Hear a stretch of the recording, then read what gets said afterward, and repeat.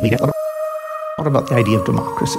Where is democracy? What about the idea of democracy? If internet is the new printing press, The idea of democracy. The idea of democracy. then what is democracy for the internet era?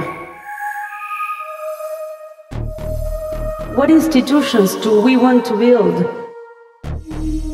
for the 21st century society? There's sort of these two polarizing perspectives, right? Everything is great. The internet has created all this freedom and liberty and everything's going to be fantastic. Or everything is terrible. The internet has created all these tools for cracking down and spying and, controlling what we say. And I think both are true, right?